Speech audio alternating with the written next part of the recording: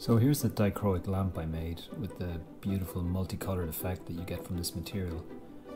So basically this was a simple demonstration I did at the beginning. How you see when there's light shining through it from behind the material, it lights up pink and blue, and inside you get this reflected light that's green and yellow. Originally I was coming to this lamp from a paper model I made of this voxel sphere, which is a sphere that's been made cubic, and I thought how nice this thing looks in all these different colors, and at one stage during the drawing of this I came across this visualization in AutoCAD, and I thought, wow, doesn't that look fantastic with all those transparency colors, and my end result is very close to it. Look, check it out, very close. So very happy. And anyway, the process went as such. I built a paper model where I was looking at how the holes would be, and I had to be very careful about that detail because there's very little point where they're actually joining. This was a test run I did with the plastic too.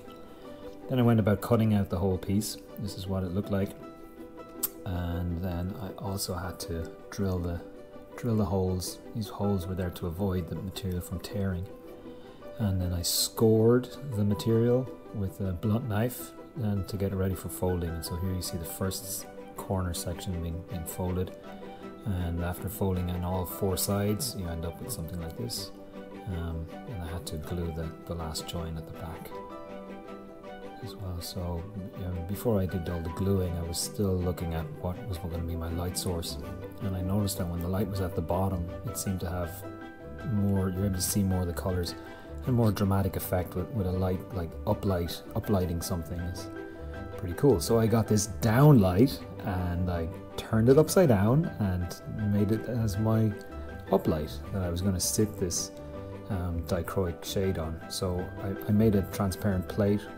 to glue onto the bottom of the shade and screw onto the frame of this lamp. So I needed to drill the holes and tap the screw thread. I put a large hole on the side. This was for the cable to be able to go through. I put a nice blue cable with this black socket and black switch. The blue cable went with the lampshade. So I also made this wooden base to go on the bottom of the whole thing with two little stumps that they reached up inside it and joined with the screws to hold it in place. So to glue the big join up the middle, I needed to use one large piece and use this like contact cement because it was curving a lot. I clamped it down to the bench and left it there for a few hours just to be sure it would stay glued. All the rest of the small joints, just with a small little strip of double-sided sticky tape, was enough. And here at the base, I don't have much pictures of this, but I glued the base on with more of that contact glue.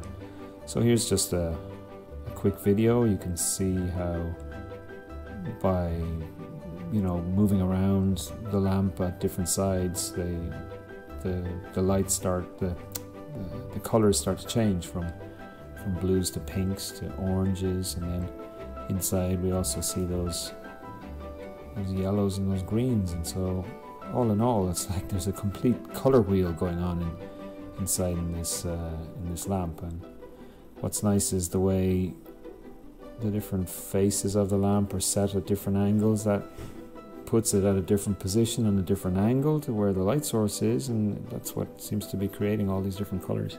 So I'm really pleased with the result. I hope you guys enjoyed this video. I mean, it's just a kind of a quick introduction to the whole thing. I'll put a link in the description so you can check out the full Instructable, which I'll leave on the Instructable's website. And yeah, thanks for watching. Okay, bye. You monkey.